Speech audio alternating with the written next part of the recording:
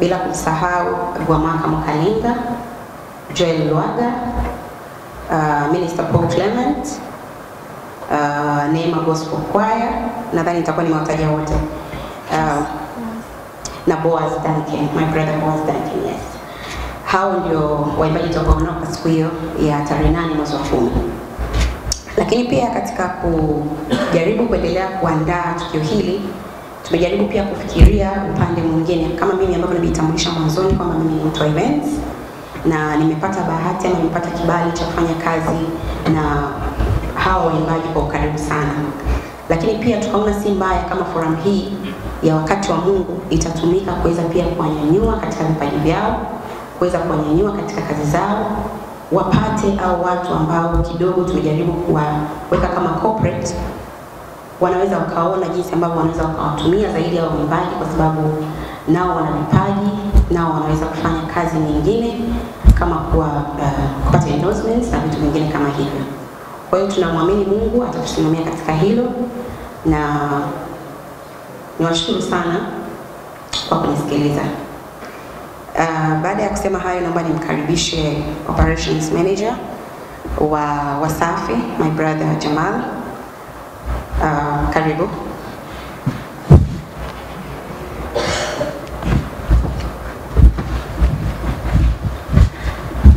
Asante.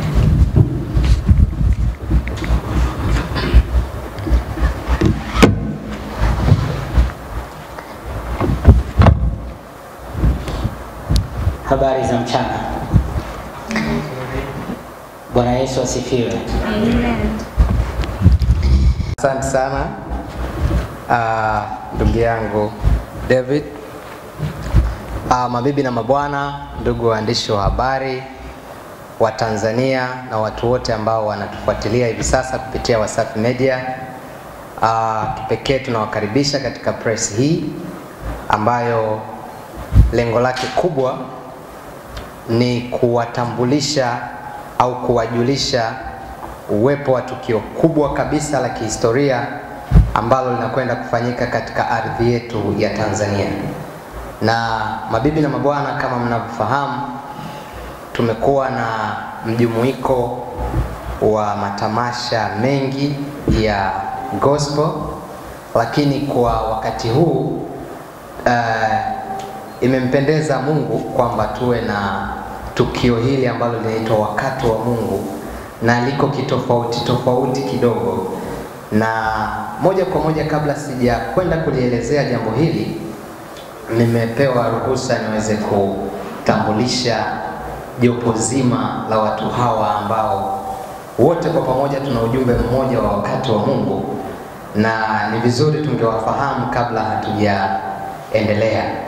Kipekee kabisa naomba nianze kwa kumtambulisha CEO wa kampuni ya Simply Special Decor, ambao wana Simply Special Events.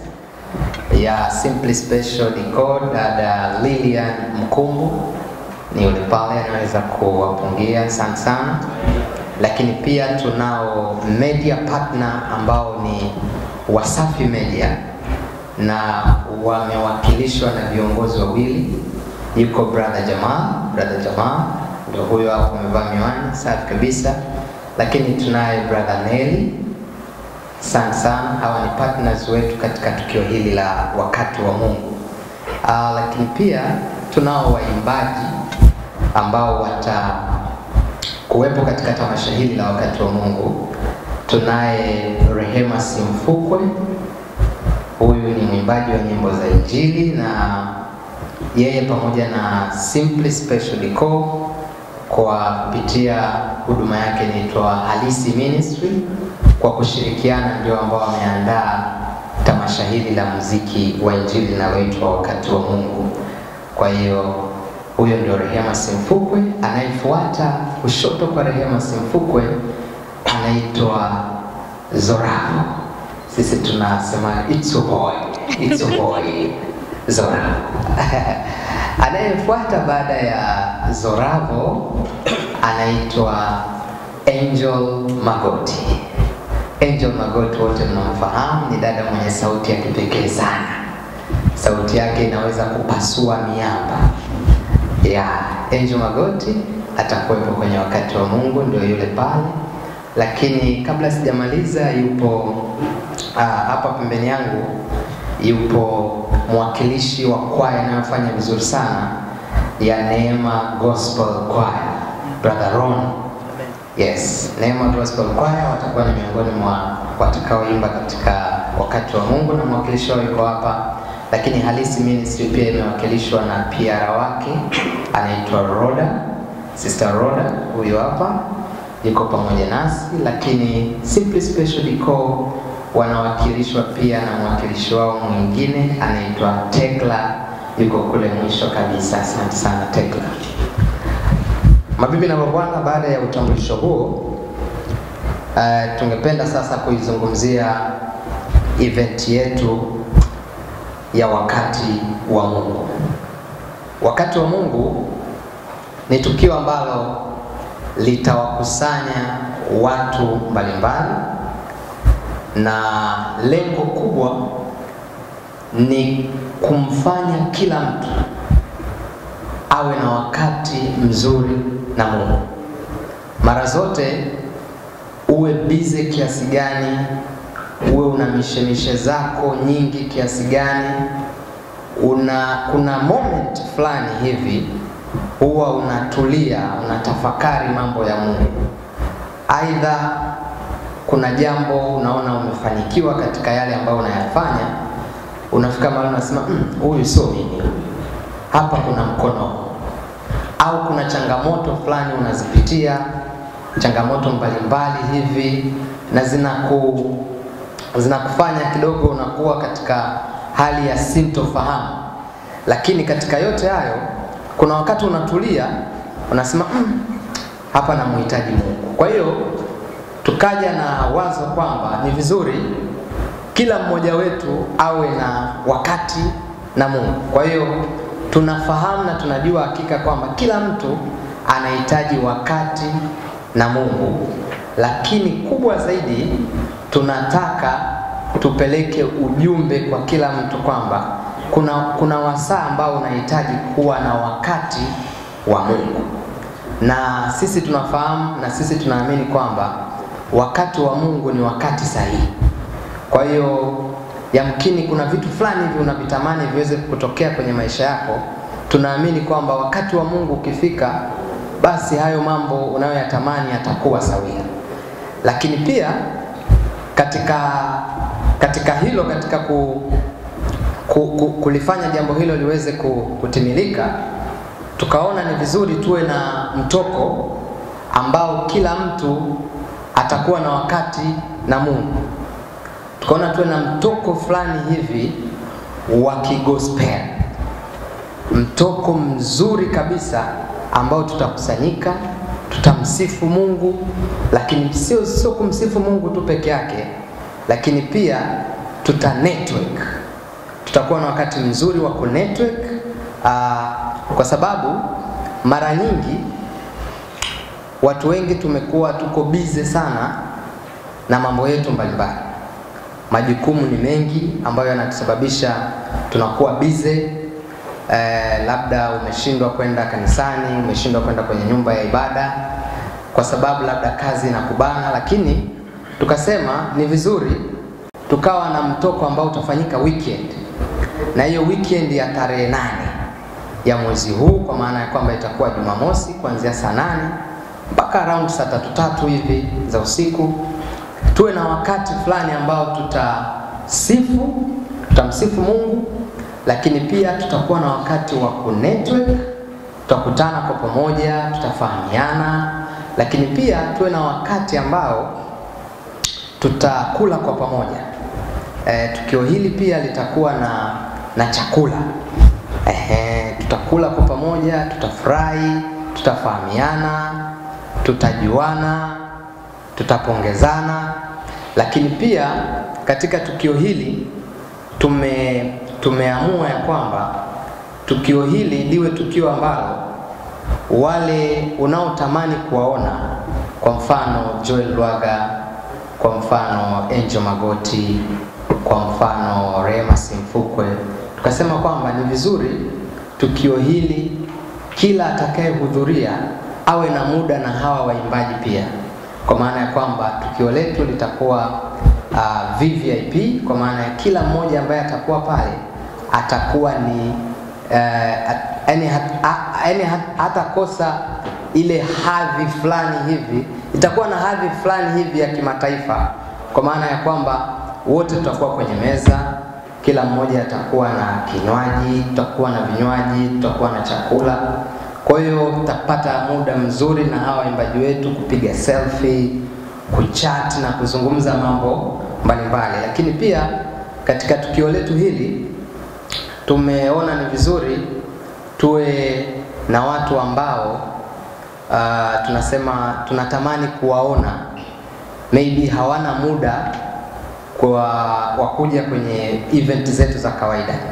Kwa hiyo tukaona ni vizuri tuwaalike watu hawa kwenye event hii na wao waweze kuwepo. Kwa hiyo tutakuwa na watu mbalimbali, wakurugenzi kutoka makampuni mbalimbali, tutakuwa na watu kutoka kwenye taasisi mbalimbali ambao wamethibitisha kuwepo kwenye tukio hili. Kwa hiyo tukio hili ni tukio la kila mmoja wetu, ni tukio la vijana, ni tukio la watu wazima, ni tukio la kifamilia. Kwa hiyo tukaona ni vizuri tuje mahali hapa tutoe mwaliko huu kwa kila ambaye anatusikia, ambaye anaweza kufika siku ya tarehe 8 pale Mlimani City, aweze kuja kushiriki tukio hili. Tuwe na wakati mzuri na Mungu, lakini pia tuwe na wakati mzuri wa sisi kwa sisi, kunetwork, kufurahi na kuwa na wakati mzuri wa pamoja. Kwa hiyo kwa ufupi, hiyo ndio brief fupi kwa habari ya tukio letu la wakati wa Mungu. Bila shaka mabibi na mabwana, mtakuwa mmenielewa au kunisikia, lakini tutakuwa na muda wa maswali. Yale ambayo tutahitaji kuyafahamu zaidi, basi tutatoa fursa hiyo. Ndugu zangu, asanteni sana kwa kunisikiliza, lakini kwa sasa naomba moja kwa moja nimkaribishe mkurugenzi wa Simply Special Decor, yeye aweze kuzungumza yale ambayo mimi sijayazungumza au anatamani kuyatilia mkazo. Karibu sana dada yangu Lilian Mkumbo kwa ajili ya briefing nyingine. Karibu sana.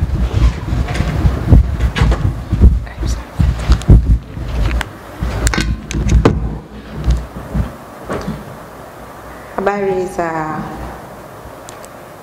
mchana. Kama nilivyotambulishwa, mimi naitwa Lilian Mkumbo, ni mkurugenzi wa kampuni inayojulikana kama Simply Events. Sisi ni waandaaji wa matukio mbalimbali yakiwemo matukio ya kijamii, matukio ya kiserikali na matukio yote ambayo yanajumuisha mkusanyiko ya watu kwa maana ya tafrija tofauti tofauti.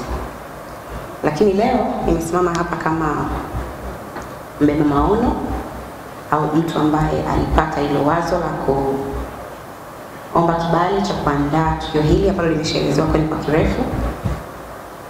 Zaidi ya yote niko hapa kuendelea kuweka msisitizo kwa yale ambayo ameongea ndugu Henry Mduma.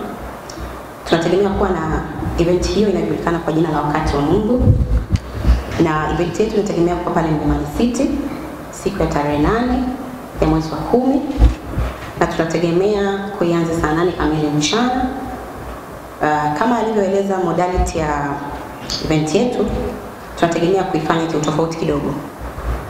Kwa muda wote ambao tumepata nafasi ya kuandaa matamasha kama hayo ama events kama hizo, tumekuwa tunazifanya kwa kualika watu, kwa maana ya kuifanya kwa bila kucharge kiingilio ama bila kuitisha kiasi chochote cha pesa, ili watu wote waweze kuja kwa ajili ya kumsifu Mungu na kumtukuza Mungu.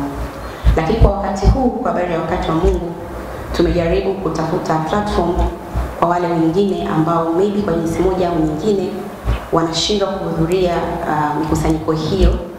Kwa hiyo tumejaribu kutengeneza event ambayo kidogo itakuwa ni tofauti, event ambayo watu watalipia kiingilio, ili waweze kupata mandhari nzuri, waweze kupata muda mzuri wa kujumuika na watu wa aina tofauti tofauti.